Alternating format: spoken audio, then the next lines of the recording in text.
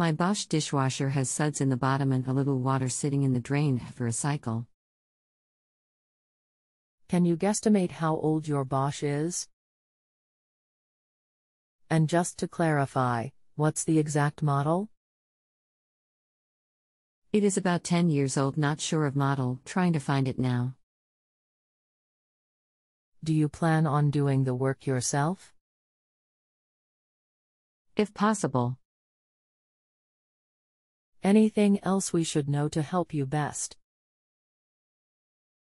Not that I can think of. Hello. My name is. I'll be helping you with your appliance question today. Please wait a few moments while I review your question. A little water will always sit down inside the sump below the filter screen, and that is 100% normal.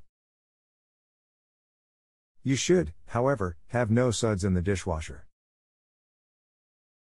Suds only occur from too much rinse agent or dish soap getting into the dishwasher. Remove all the dishes and spray the bottom of the tub with some PAM. This will dissolve any suds left in the dishwasher. Run a cycle without any dishes inside, just detergent to remove the PAM. At the end of the cycle, if there are no suds, you're good to go again.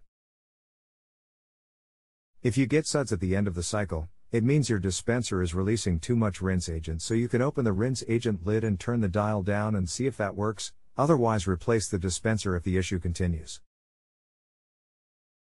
We are on the honor system here. If you need anything else, just let me know. You can continue asking follow-up questions at no additional charge after rating my service if you still need assistance. Thank you, I will do as you say. Hope it works. No problem and good luck. Let me know if you need anything else.